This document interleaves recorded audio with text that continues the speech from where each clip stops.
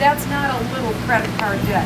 I have voted no every time on raising the debt ceiling. And as a matter of fact, Mr. President, you voted no on raising the debt ceiling yourself when you were a senator in the United States Senate. We have almost doubled the debts in the period of time that I've been in Washington.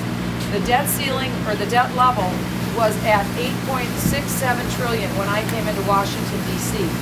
Again, if President Obama gets his way, it will be raised to $16.7 trillion, nearly doubled in 5 years.